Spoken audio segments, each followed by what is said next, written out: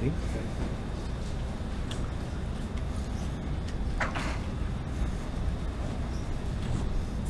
Okay, we're now joined by the winner of today's Credit Karma Money 250, and that is driver the number 54 Toyota for Joe Gibbs Racing, and that's Kyle Busch, potentially his last ever NASCAR Xfinity Series press conference. Talk about that win, and you just nodded. Is this the last one? Yeah, it's not quite the win we were hoping for. A little bit of a somber win, I guess. Not just for it being the last one, but for the way it kind of happened. Just really hate it for my teammate Daniel Hemrick there on the front stretch, just trying to get to him, trying to push him, trying to hit him and get him moving forward. And we hit that bump in the track right at the same time, and it kind of juked his car, and then he was across traffic, I guess, and so ended up wrecked, which that was not at all how I foresaw that going.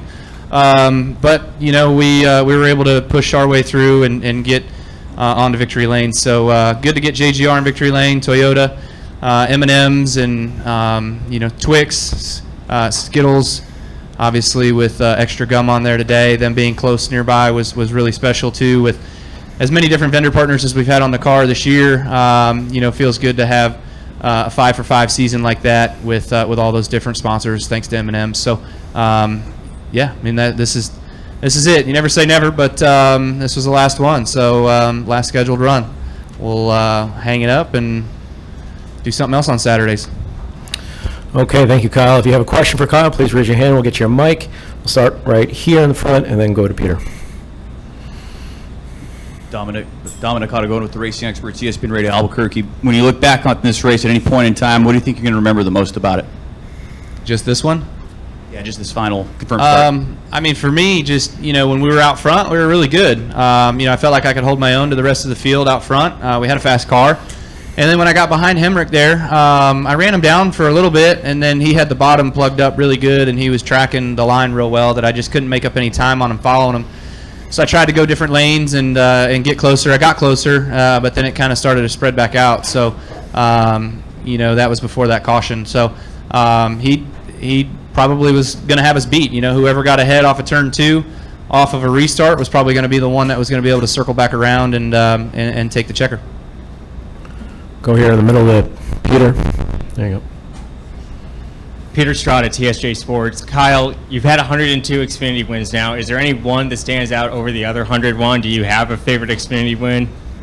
Not really. Certainly, the years of 2004 all the way to probably 2013, 14, 15, somewhere in there, you're running against anywhere between 8, 12, 16 Cup guys, and so people want to discredit all the wins all they want, but back in that day, hell, back in 2004, I was 18 years old racing against all of them and beating them, so it was pretty fun to have some of the runs that I had back then.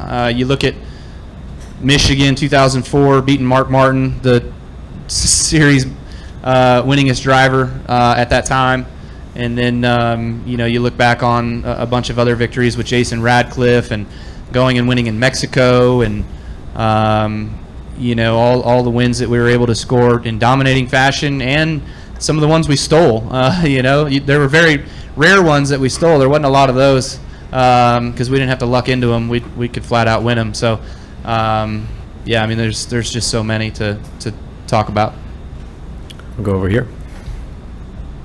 Chase McCabe, 102.5 The Game, Chasing Checkers Radio. Kyle, you just mentioned running against those Cup drivers when you were coming up through the Xfinity Series. Do you think that NASCAR will rethink the rules, only 5 races in trucks and Xfinities, since they're losing guys like you, they've lost guys like Harvick that you're moving on, and do you think they should relook at that? I don't know. I could go a lot of different directions right now. That's a loaded question. I guess what I'll say is I know it's Atlanta. I know it's 86 degrees outside and it's hot as hell, but those grandstands didn't look too damn good today. So sometimes names sell, and if you ain't got names, you ain't selling. We'll go to Alex, and then we'll go around the horn. All right. Yeah, we can start there and then to Alex. Go ahead. Yep. Hey, thank you, Kyle. Doug Turnbull for PRN and WSB Radio. Just wanted to ask, I guess, you probably said a little bit about it on Twitter and stuff, but that to a lot of, at least, I would say, in-depth or diehard observers, seemed like classic Atlanta, where it didn't just come down to the late restart. It was all about lane choice and multi-group racing. What do you have to say about with the product we saw today versus potentially what is going to be there in 2022? Yeah, I mean, barring, getting into Hemrick and him crashing, I sure am glad to win the final Xfinity Series race on a real Atlanta racetrack, because the next one's just going to be a showpiece and it's going to be shit. So that's my point. I went out there today and just driving around looking at it. If they're going to narrow it up, what is it, 15 feet, whatever it is, that's the whole bottom groove. They're taking away the whole bottom groove, that whole first seam, that lane. We're not going to be able to run around here 3 wide, You're going to be stuck at 2 wide. It's going to be as wide as Darlington. So trying to run around here at 210 miles an hour, because if they don't put plates on it, you're going to be going way too fast. Just think about it. Everybody needs to just think. Ain't nobody thinking. Alex? Brains for sale, never used. Operating racetracks. Thank you. Alex Andreev with Charlotte Observer. Kyle, you mentioned how, big names bring people out to the stands. Is there anything that you're going to miss about running the Xfinity Series, and why cap it after this season, I guess?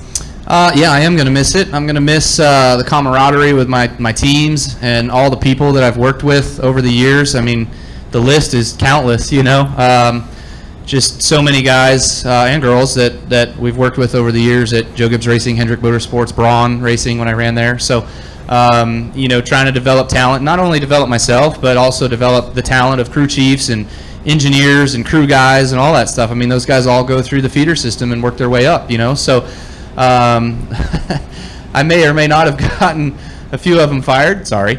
But I've also gotten a hell of a lot more of them, moved up, and, I work with them on Sundays, So that's been the cool part of the series and what it's all about, and just getting laps and having something to do, I remember when it was 2000, I don't know, I think it was my second year of Cup, so 2006, I really didn't have a whole lot of Xfinity stuff going, and I asked Rick if I could run more, and he was like, well, why? And I'm like, well, I'm here all weekend long. I got nothing to do on Saturdays. I might as well try to go out there and get better, and improve myself in order to be, what I need to be on Sundays. And, to a point that can stop, sure. Is that now? Well, it was probably a while ago, but I just enjoy it. I'm a racer. Racers are racers. They love to go race, Doesn't matter if you're Kyle Larson and you go run sprint cars or midgets or whatever, and, you're me and you go run Xfinity and truck because you have teams that'll take you, sponsors that want you, and the opportunities are there. You go run them. I'll go run super late models at times.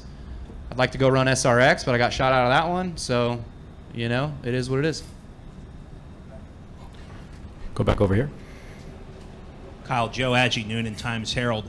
How bad was the heat inside the race car today, and how does it compare to a Cup car?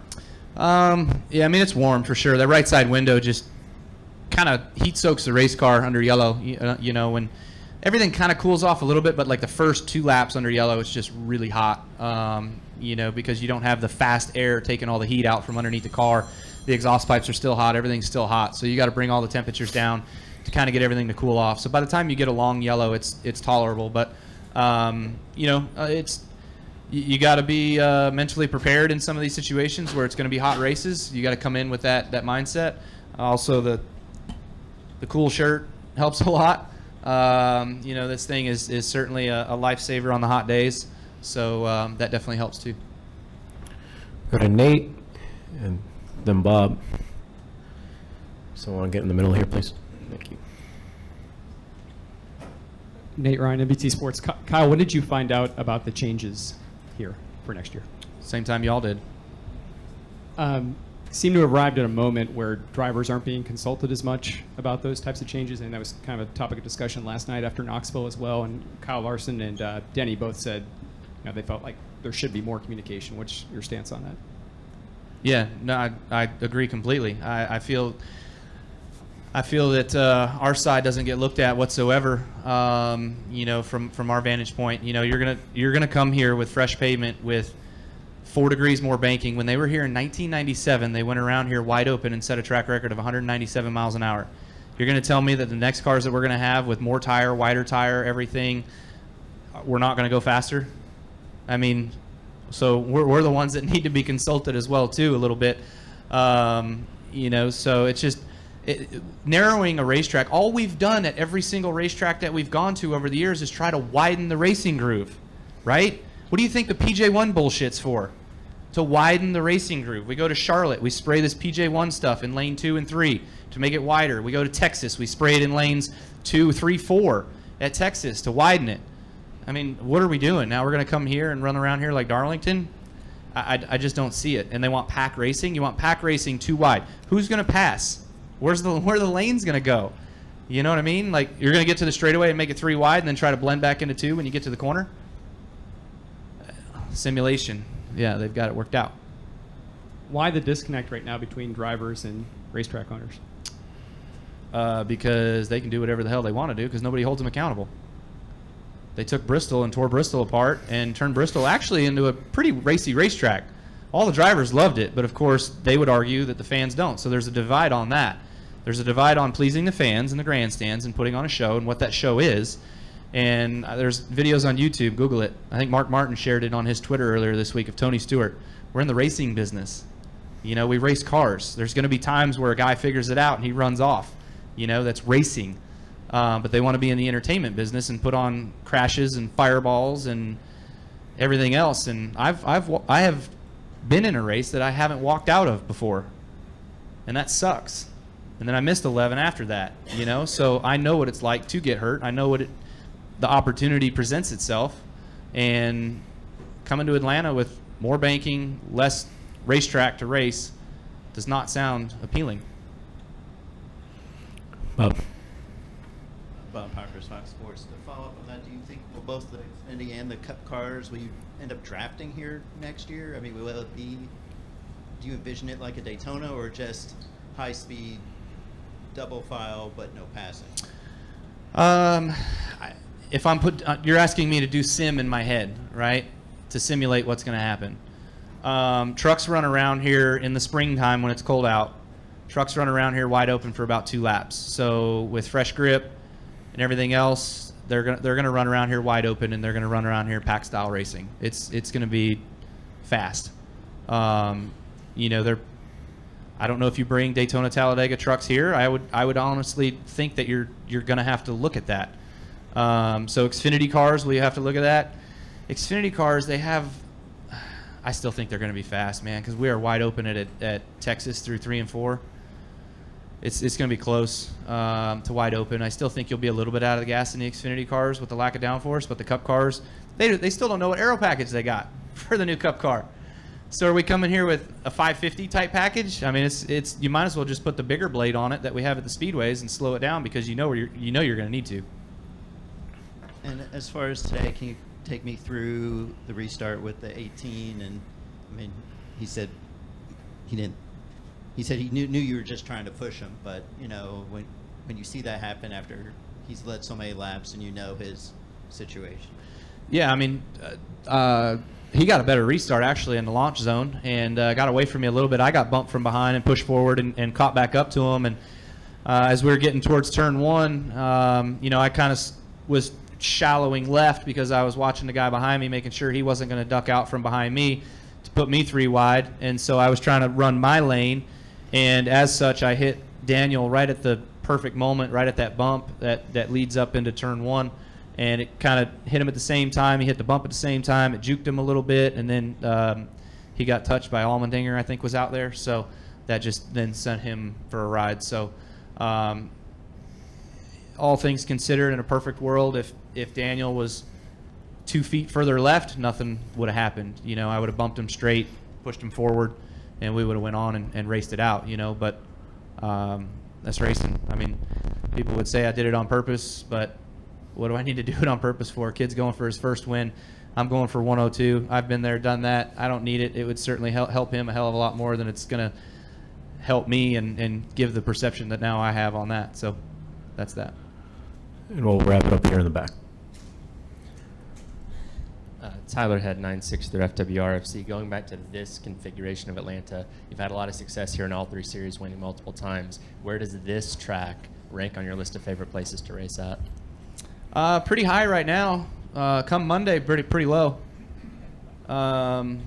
You know, it's a fun place. I mean, we all say it. The drivers all say it.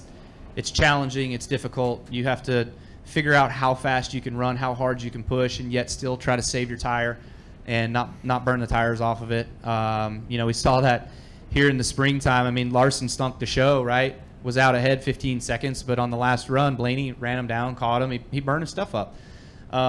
So, you know, it was an interesting race. 500 miles here, that's probably too long.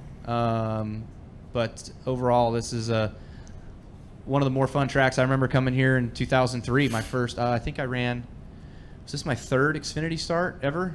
I think it was with Nemco, and I made about 4 laps, I think, and then I blew up getting into 3. So it wasn't a very long day.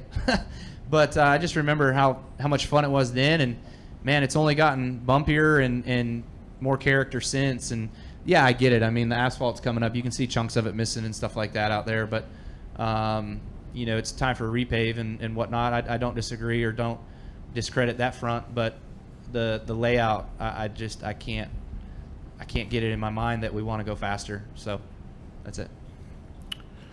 All right. Thank you, Kyle, for your time. Congratulations on the win.